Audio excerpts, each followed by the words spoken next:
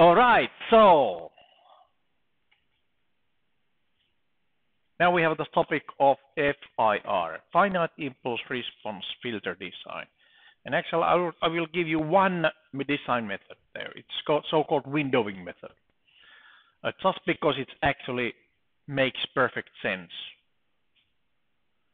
So, but before that one, a couple of words about the filtering fundamentals. So filters are divided into different classes like low pass, band stop, high pass, multiband filters. So this is basically based on the amplitude response. Then the digital filters are categorized basically in two types. One is for FIR filters and another one IIR filters. And now we are talking about linear time invariant systems. Still talking about those. So basically, if you have a low-pass filter, all the low-pass filters have the following. Just a moment, I'll check that yes, audio is on. Following properties. So basically, you have the passband, which means that all the signals within this region are passing through the system unchanged, practically unchanged. Then we have the stop band. Stop band is the area of frequencies where you want attenuation on the signal. So basically, most of the cases we actually have a need for low pass filter, where you have the higher the band is actually mostly just noise. For example, for clarifying human speech. Human normal speech is below 1000 Hertz. You can basically design a filter to cut the this higher frequency noise out after that one. Although you are starting to lose some information too, since S has also wide spectral characteristics. But anyways, you can reduce the noise. But anyway, so we have passband and we have a stop band. Passband is characterized actually by the ripple, okay, and the passband bandwidth is characterized by the cutoff frequency. Stop band is characterized by stop band attenuation and actually the stop band start frequency right there. Whatever is in between the passband and stop band is the transition band. So when we are talking about transition bandwidth, it's the width or actually the how fast the this attenuation will be affecting the signal. Okay, so that's the characterization of low pass filter. High pass filter, it's basically just the opposite. We have the stop band on the beginning of the frequency range. We have the pass band on the higher band, and then we have the transition band in between. So, but otherwise the characterization is exactly the same. We have single corner frequency for the pass band, and then we have a single frequency for the where the stop band ends now, and we have some characteristic attenuation.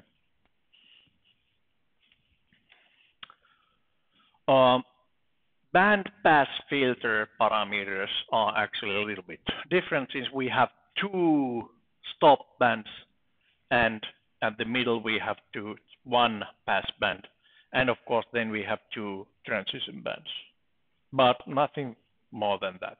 Both of these stop bands and transition bands have just a different characterization. So those are the parameters that you tweak or are set based on the application, based on the requirement, and those you need to then fit with your filter design.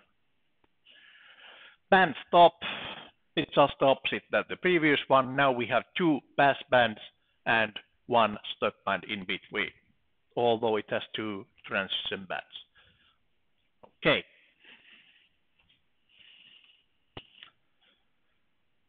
Then on the passband, one measure of the flatness of the passband is the ripple, which means a variation of passband amplitude response. Okay, usually on audio, if you have 2 decibel ripple, it does not, you cannot hear the difference.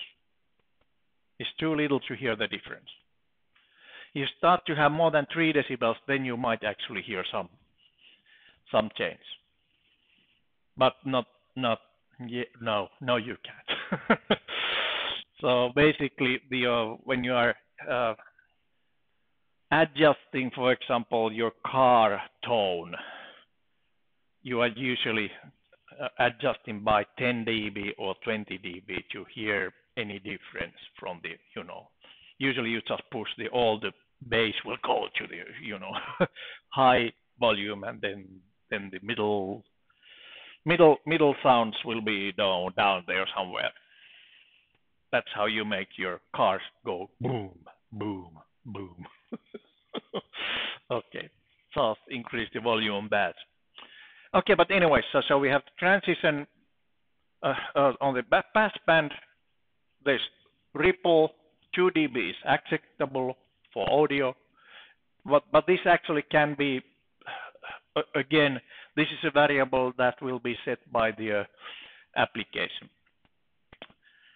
This course, unfortunately, we don't have time to go through in which applications exactly you would choose something, but instead there's actually the exercises have set the parameters that you need to meet. So it's about designing the filters based on the characters it should have. One notice, when you have set the ripple at some level, then the corner frequency is defined by the point where this basically on the edge on that -2 dB point, not necessarily -3 dB point. Not well on RC filters, analog filters. Most of the time, the cutoff frequency is defined by the 3 dB point. Well, you have to set it somewhere. But for this kind of 2 dB ripple or 1 dB ripple filters, then you set the ripple level at the cutoff corner frequency rate. Okay, just a minor detail, but anyways. Okay. Finite impulse response filter. Why you would be using finite impulse response filters anyways? So 2 good reasons. FIR is always stable. You cannot actually make unstable filters by using FIR, meaning not the numbers are not coming out of your calculations. You can still actually overload your system. Fixed point system like integer arithmetics, you can still have the overload there. But it's not that as bad as, say, not a number divided by 0. Okay, another one is linear phase response. Okay, if the impulse response is symmetric, then you also have guaranteed linear phase response. Symmetric meaning symmetricity along the so mirror symmetricity on both sides. So basically, if you have the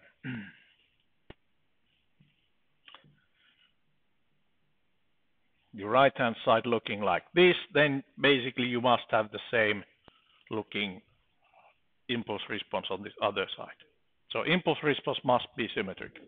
Then it's guaranteed to have linear phase response. Well, different web methods. One is impulse response truncation. Always to start with, windowing method is the one we will be using here, which because of the simple design flow. There are also optimized design methods. That's the way to go, but that actually requires some, say, higher, highly developed tools. The MATLAB toolboxes have those. I'm not sure if Octave has the same tools, and if they are not that easy to use.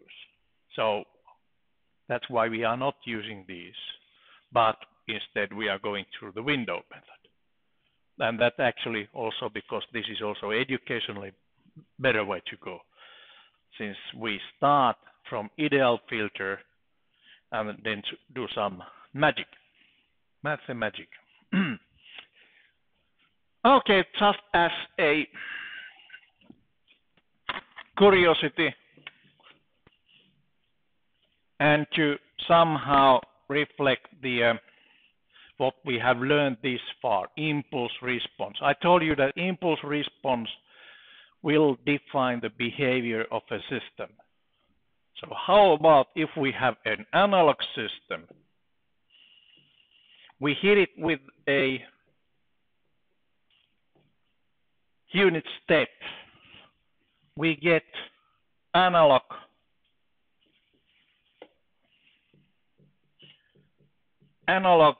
unit analog step response. We then sample this one, meaning that we are measuring this one actually with the DSO, digital sampling oscilloscope. We make the S of n is simply that sampled the step response. Then we remember, okay, there was the basically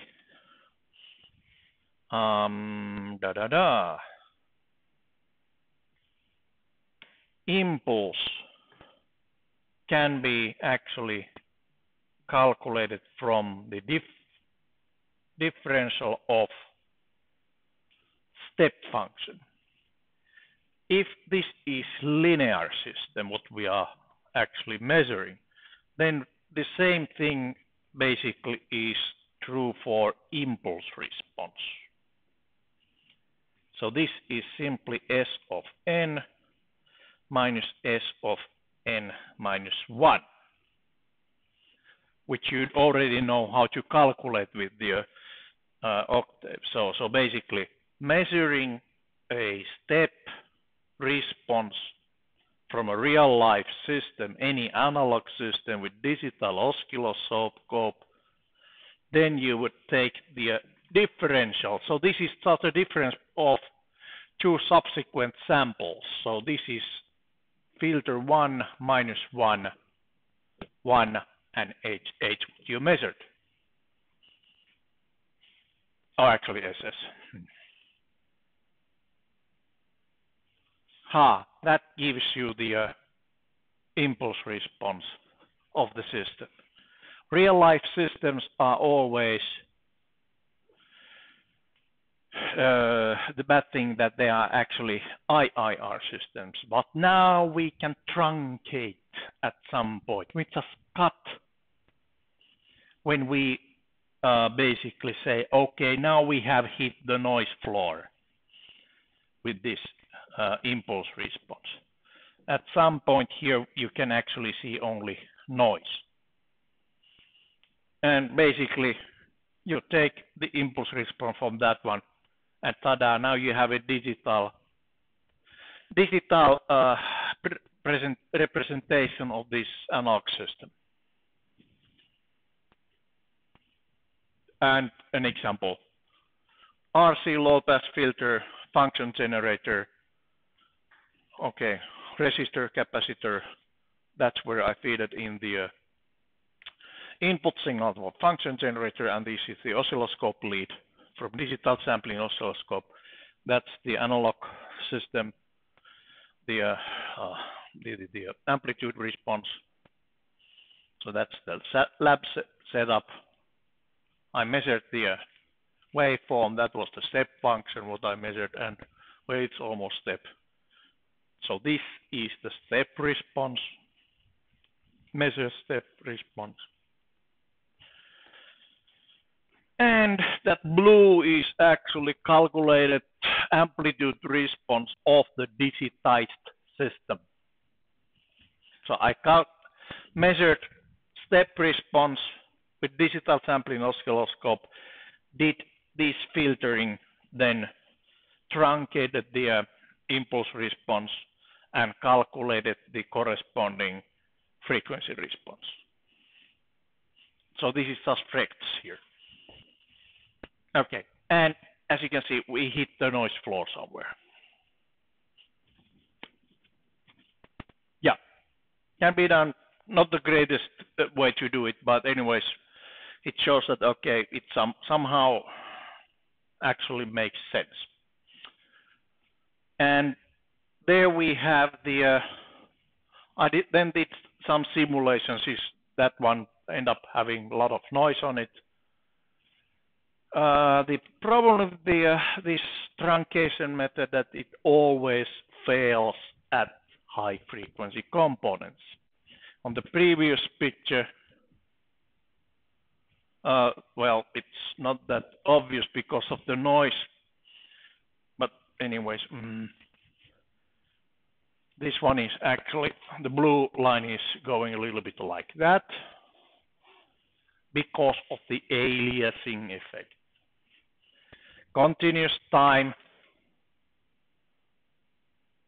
systems, basically, if you calculate the frequency response,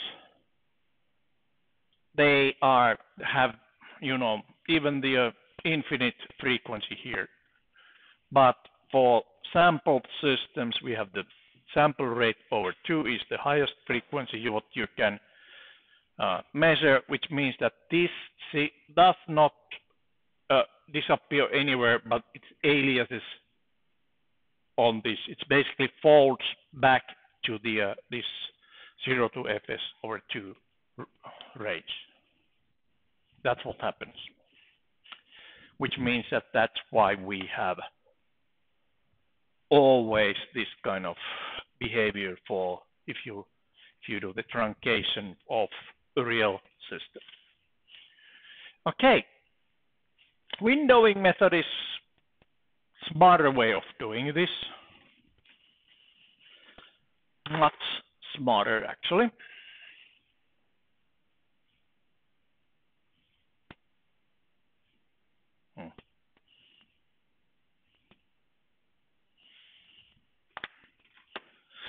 So windowing method, we start with the ideal low pass filter.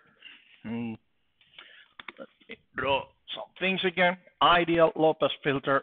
Okay, what does it look like?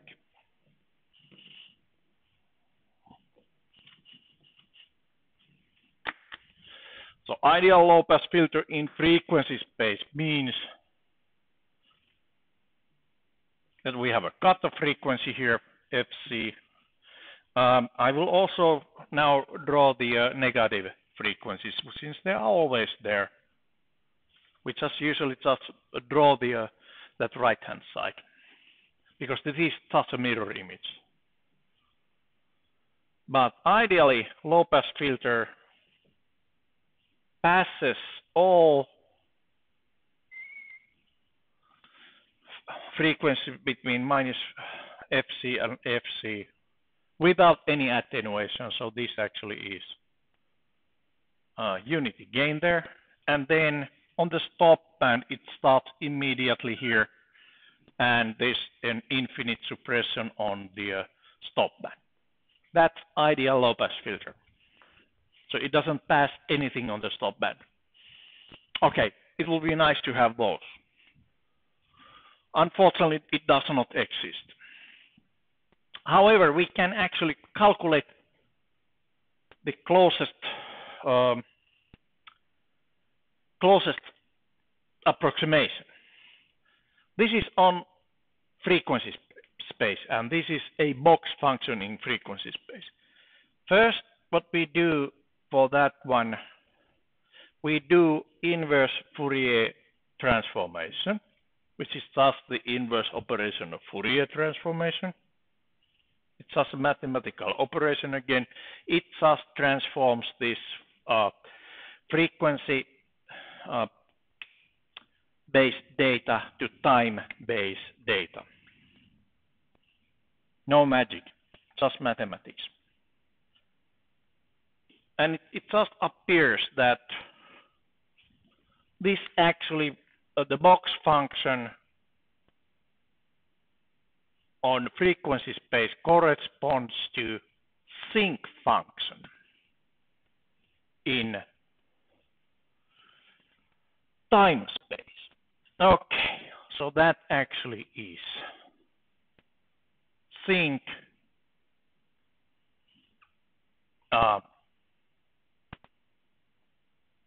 okay, I think it's FCT. Well, something times t. And then there's a multiplying factor there too. Sinc, by the way, that's sine x over x, or sine pi x divided by pi x. Depending on where you are reading it, it sometimes has the basically the pi x, and sometimes it's just x, depending it's a mathematics book or engineering book. Okay, sinc x. Okay, so it has a functional form which is easy to calculate. But this is now analog system. So we have a infinite frequency space, and we have continuous time space from minus infinity to infinity. But no worries, we can sample this one. Okay, let's take and sample the sinc. For example, like something like this. Maybe like that. Okay. Oops. No, that was there. And at some point we want to just truncate this one, since we cannot calculate infinite numbers in computer. So we have to cut it. And how we cut it? Basically what we do is we do the same thing as we did on the earlier when we did subsampling. We multiply it with a box, which goes 0 here and 0 there. So mathematically, when you take a subsample of anything, you are multiplying with the box.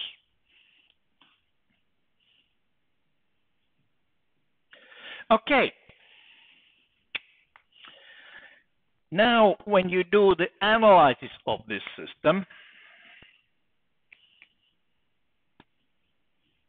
meaning you do this is impulse response, you do actually frequency response by taking the Fourier transformation of the impulse response to check what it looks like in the discrete Fourier transform. Okay, first of all, we will of course incorporate some information about the sampling rate. This has some sampling rate. So there the Fs equals 1 over Ts, so it has sampled with some rate. It also actually appears here somehow magically.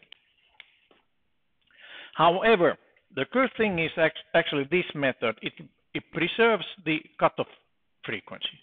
And actually, mathematically, the Fourier transform is sampled sinc when it's infinitely long will be the same as this box here. So it's still the same. So we have a perfect control of our cutoff frequency by calculating this sinc and sampling it. It does not change. However, this box appears as a sinc function in frequency space. So basically the Fourier transform and inverse Fourier transform, they are very close to each other. It's just a matter of sign and what is integrated there. So basically this box now appears as sink in frequency domain.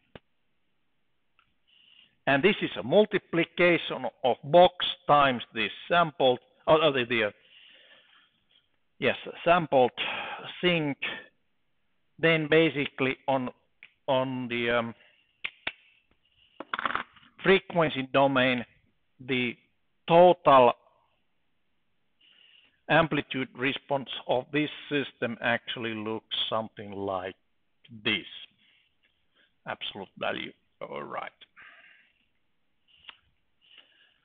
Nice thing about this is that it preserves still the cutoff rate frequency, cutoff rate, but it will give the sink actually gives some problem on the stop band. It's not infinite anymore. That comes from the box.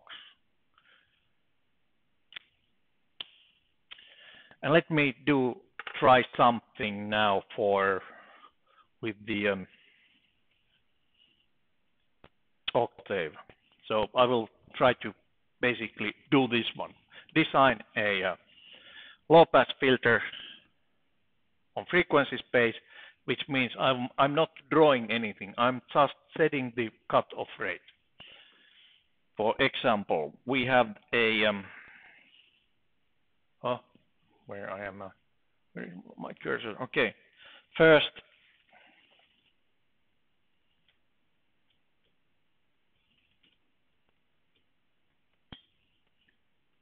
okay, so some title there. So this is FIR low pass filter designed by windowing.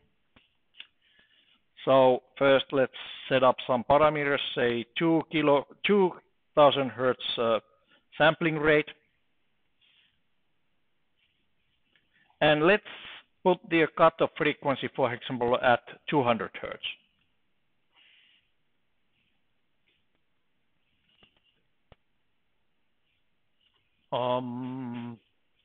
Yeah, that works just fine. So basically, that's 200. This is 1000. Okay, just for fun, I will also calculate the sampling rate over 2, which is also the Nyquist rate or Nyquist frequency. This is just half of the sampling rate. So this is Fs over 2 is actually Fn, just for fun. Then I will do the sampled sink from just arbitrary index, for example, -10 to +10. Symmetric. Symmetric because I want to have a linear phase response.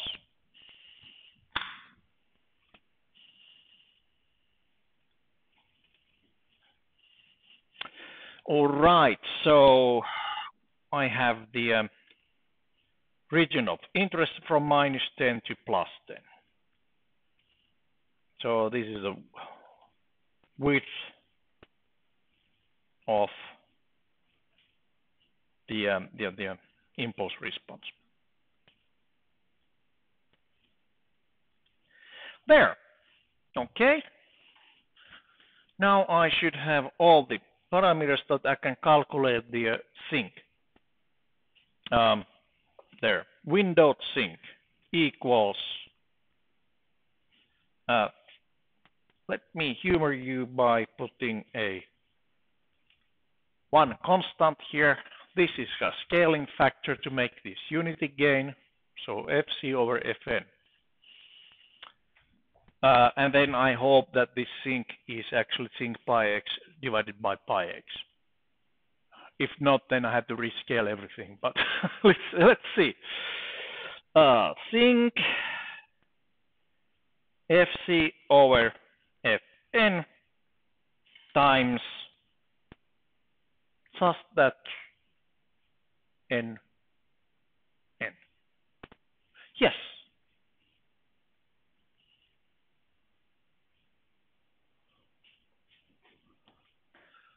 Let's try that one. And actually, this is my impulse response of the system now. Now we can calculate the frequency response.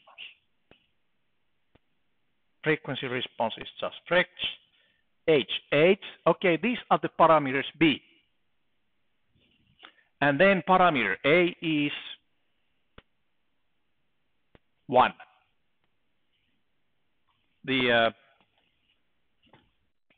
Remember the difference equation again. We have a type of system with this has y of n equals to, since we don't have any feedback term, we have just this h of k times x n minus k. FIR system doesn't have any feedback. Impulse response is directly the same as the filter coefficients. B, then A is 1 times yn, and then the signal. Why I'm doing this? Oh, yeah, okay, yeah. 1, and then how many points, and then sample rate. Wow, you should see this. Okay, see, I have designed a filter with 200 Hz cutoff frequency, unity gain on passband, almost perfect, except the stop band attenuation is crappy. We have a lot of high spectral components in our system. It passes a lot of high spectral components. Where those actually come from, you can see it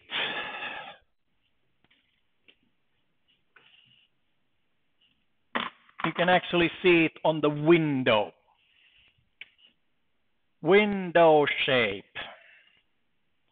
We have a square window, which means that we need a lot of high frequency components to present this edge.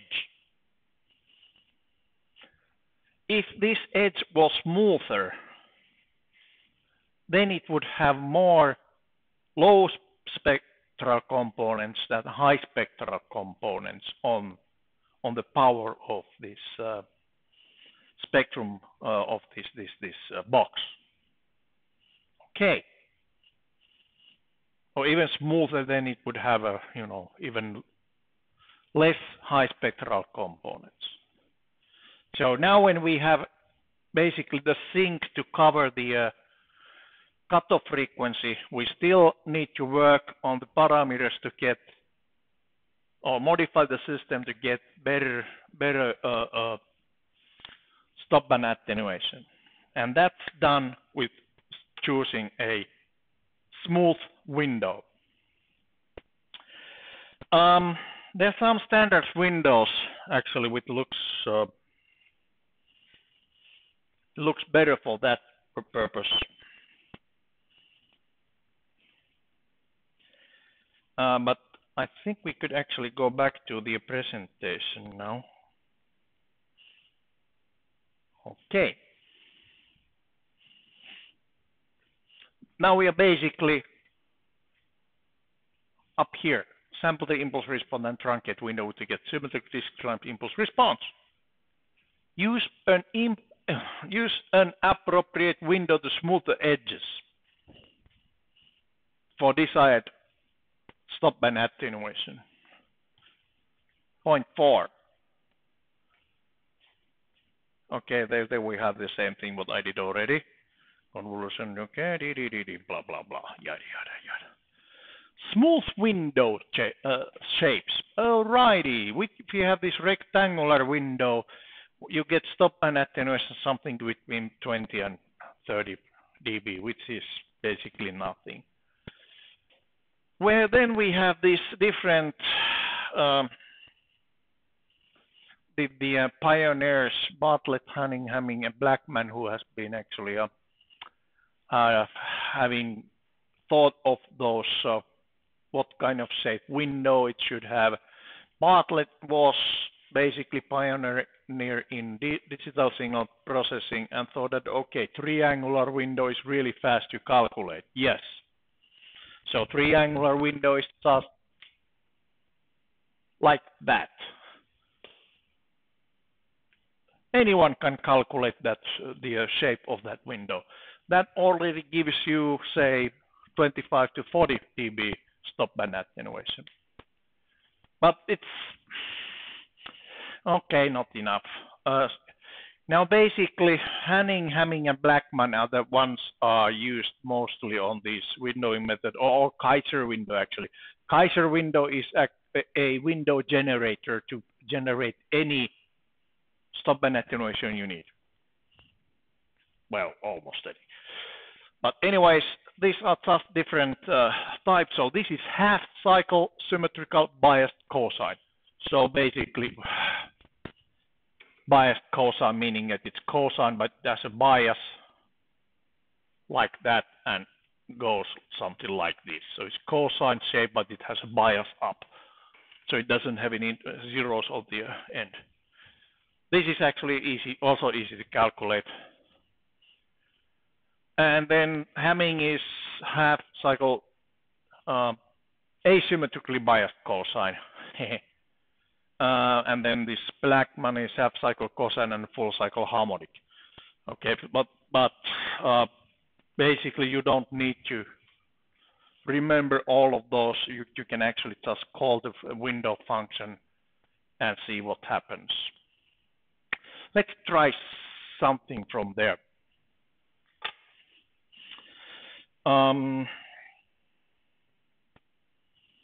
Back to the MATLAB. My favorite window is Blackman.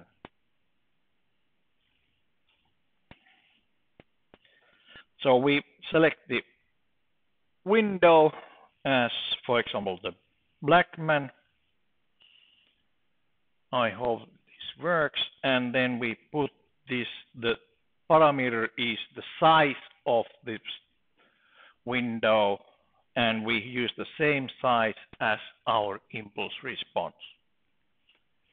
Although we transpose this one, since this will return a column vector as the impulse response is actually a row vector. So we need to fix those so we can basically combine them easier. Either transpose here or transpose later. Well, maybe I will transpose it later. So there you can see that's H is 1 by 21 and that WW is 21 by 1. Okay, and we need to multiply element by element. So basically now my windowed sink is WW dot, prime, meaning the transpose, times my original impulse response. Okay, and let's see the frequency response. I will put this one on different figure.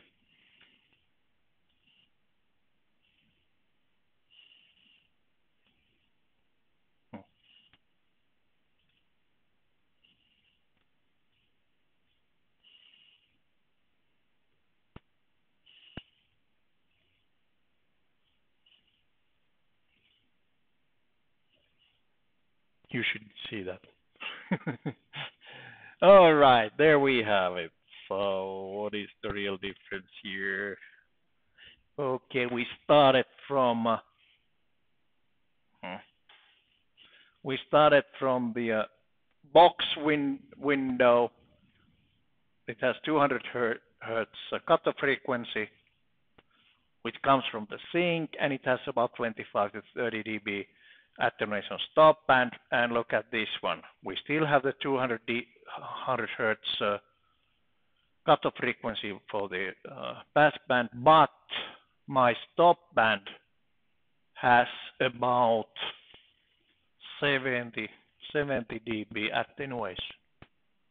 Wow. Much better. So it's down here. that really is already filtering something. Okay, good. Now we have just one parameter. So basically we can set the cutoff frequency, we can set the stop and attenuation. We have the stop and ripple basically just that, well, it's 3 dB because this doesn't have the ripple there. Now we need to set the transition bandwidth, because this might be a bit too much. So the stop band probably should be starting somewhere in here. How to fix the transition bandwidth? There we can use some, say, general rules. Oops. Transition bandwidth. You can set the transition bandwidth by multiplying the time. So think of a time and frequency, they are kind of connected, like, well, sampling rate is 1 over TS and TS is 1 of FS. So basically, if you multiply time somehow, you actually are dividing frequency, meaning wider. Take more points. If you take 2 times more samples in here, you cut transition bandwidth to half. I will prove it to you.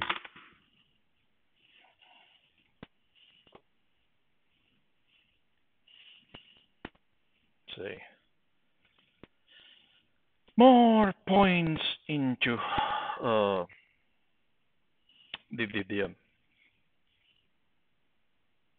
impulse response. HH.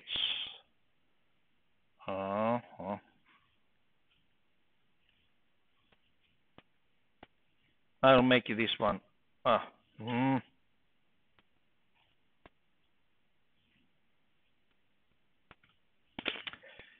So we have the NN. Where's my? Okay, there. I will do now 20, minus 20 to 20. So I'm basically doubling the width. So it was 20, was the 21 was the previous width of the system. So now we have 41 points on the impulse response. The second one, and then we need to calculate the HH again with this parameter, and I'm changing only the width here. We have to calculate the window again for these parameters. Okay, and then we also need to calculate, of course, the windowed thing.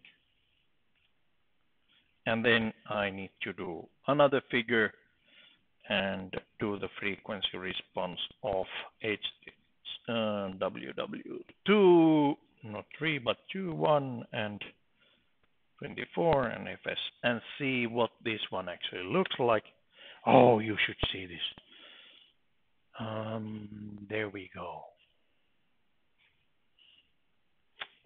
So we started with this. Okay, that was the original with a rectangular window. Then we did the smoother window, that was Blackman window. And we were not happy with the transition bandwidth here. The transition bandwidth is from 200 to about 500 hertz. So this is 250 or 240 hertz. I wanted it half, so the following should have 120 hertz transition bandwidth. Let's see if I manage to do that.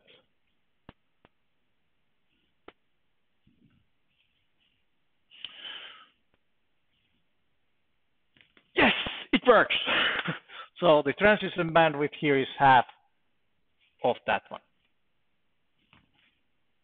So double the width, it basically suppresses the transition bandwidth. Good. That was fun. So basically, let's go back to this one. So there are these different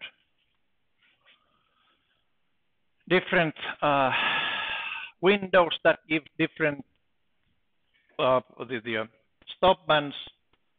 So first you will start with a number for number of data points. You just need to take this one from somewhere. You actually can kind of guesstimate what it could be with some say higher end tools. But anyways, you can, for example, start from -10 to 10 always. Then fix the stop band attenuation, taking appropriate window. And finally, adjust your window width so that it actually fits. You can get, the transition band narrow enough, but not too narrow. Okay, so basically, yeah, those three things. Cutoff frequency comes from sync, which actually makes the transition bandwidth, and then this this window shape changes the this stop band attenuation. That's as simple as it is. They're basically one example of how the transition bandwidth is changed when you take 11, 21, 41, and 81. So basically, that's with the 11 points. That's basically half of that one because of the 21, and this is half of that one, and so on. Okay.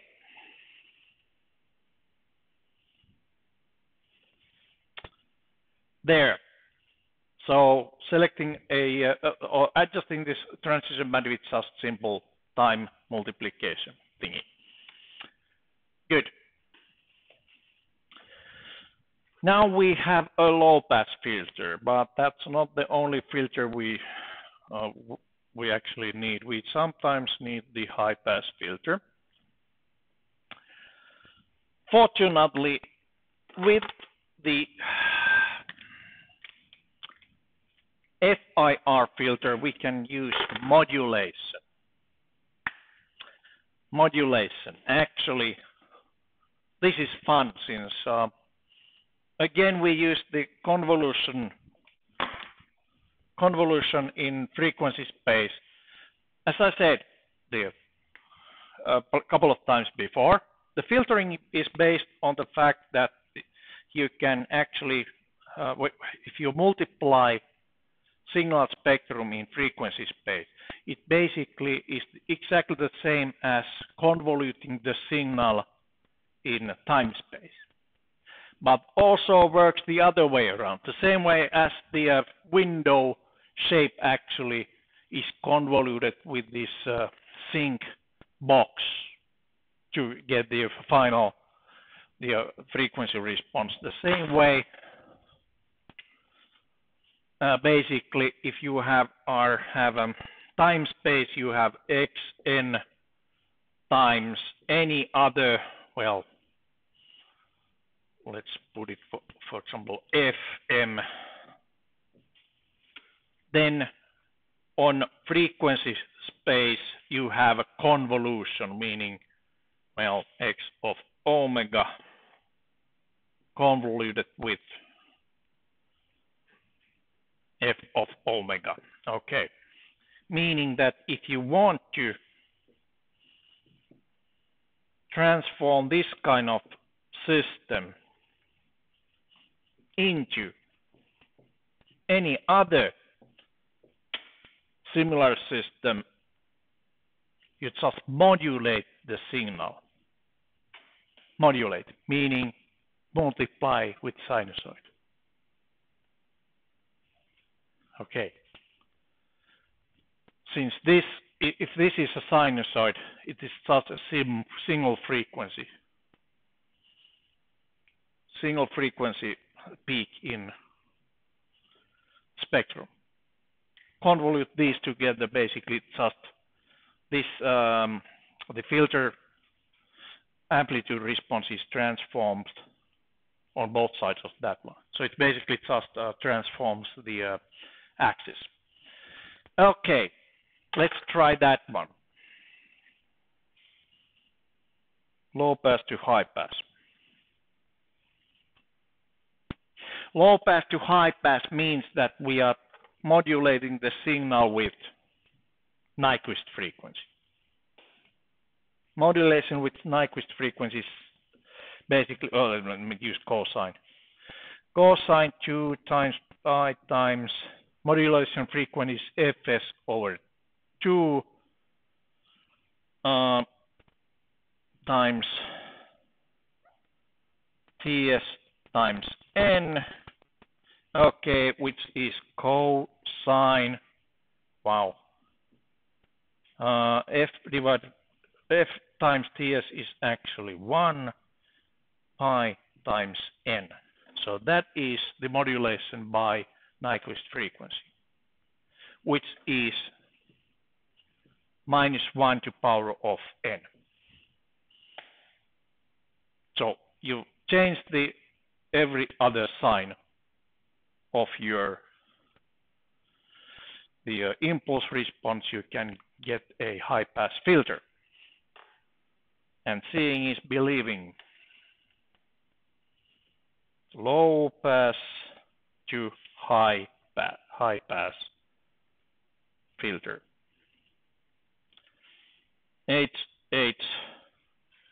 HHWW high pass equals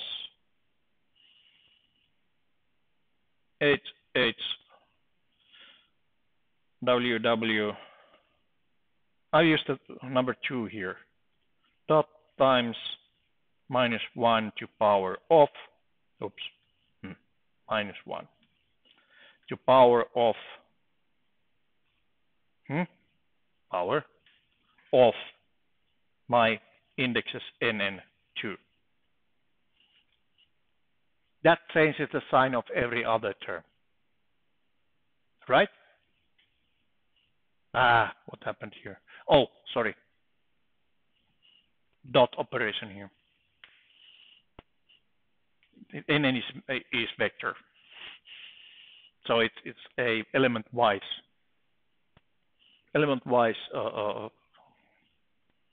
thingy again. Let me do another figure and put the high pass here, and there we go. We have a nice high pass filter, which is just the exactly the mirror image of this one. Just a reminder, when you are doing it like that, so then basically this bandwidth will remain the same. But of course, when you define the cutoff frequency here is somewhere at 800 Hertz. That's the high pass filter cutoff frequency.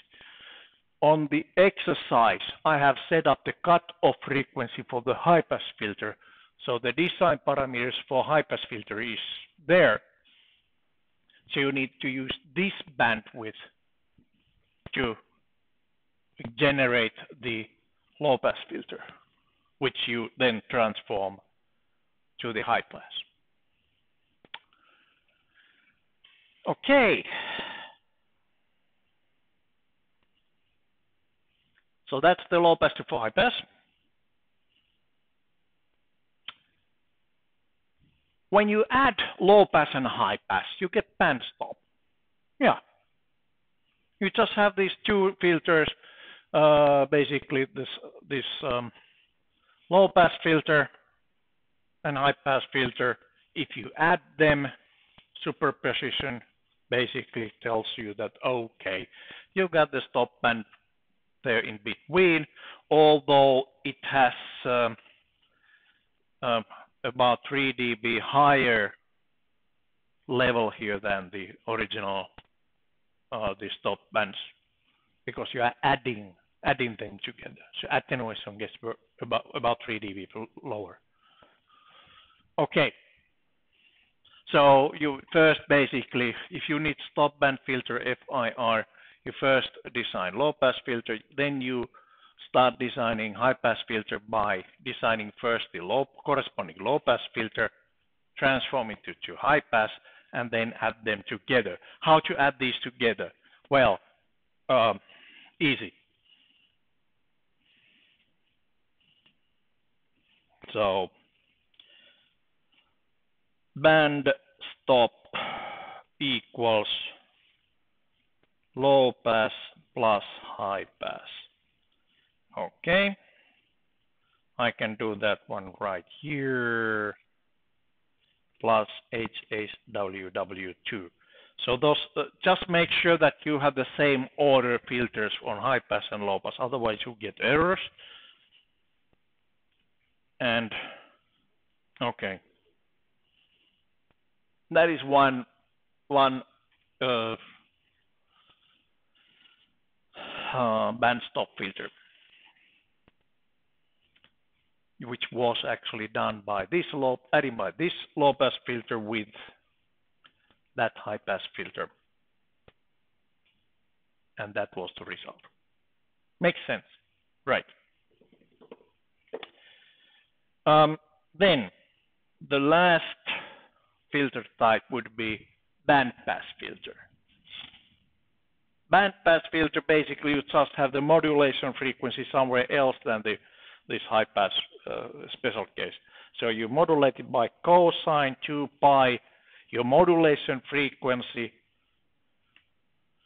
divided by the sample rate times n.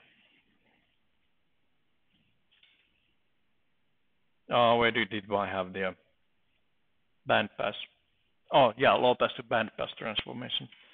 There I have the low pass to band pass.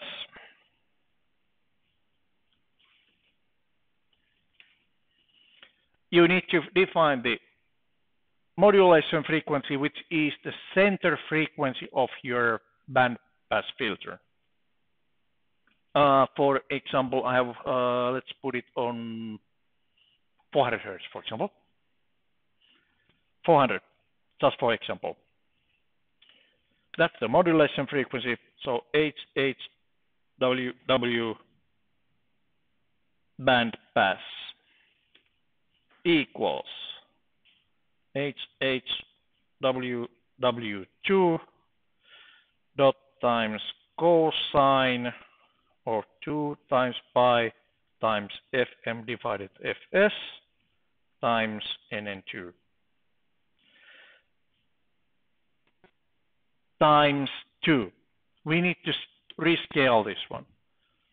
So basically, if you are transforming this filter into any other than the high pass, then basically you are splitting the spectrum, meaning that half of the power will be on negative side, half the power on the positive side. You need to basically you need to do something for the gain. This is just mathematical trick what we need to do. So rescaling by 2. But you can always, you know how to make unity gain filters.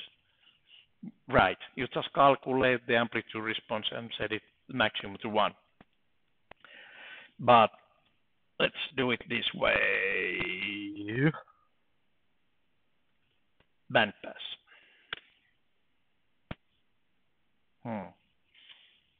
What? What did I do wrong here? I did something wrong.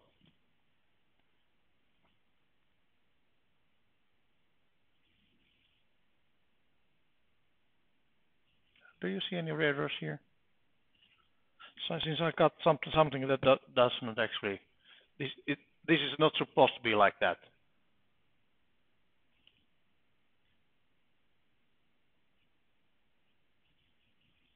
Huh.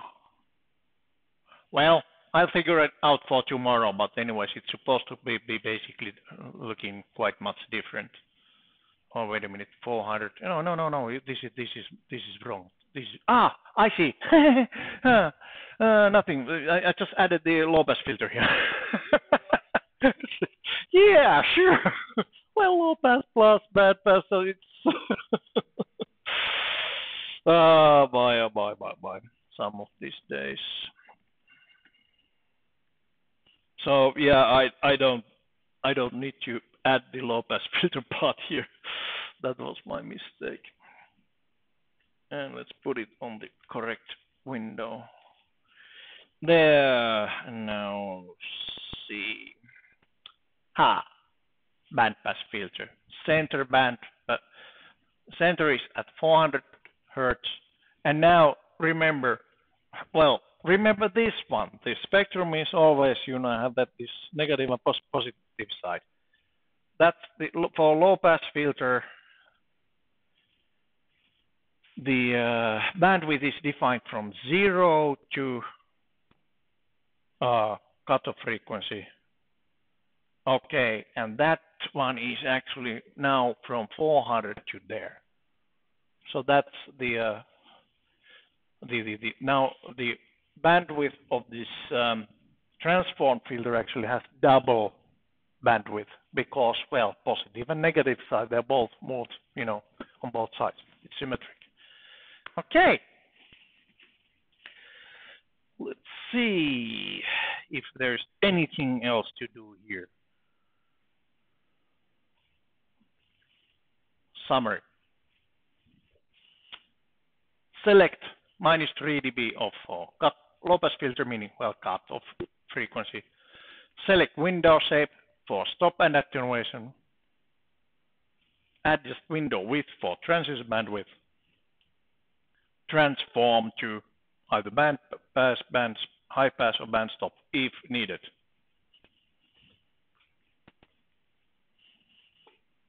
There. That was basically, I covered both the lectures and the lab tutorial. Okay, tomorrow morning at some point, I will show you the last part, which is the IIR filter design tricks. Okay, otherwise, class dismissed. Thank you.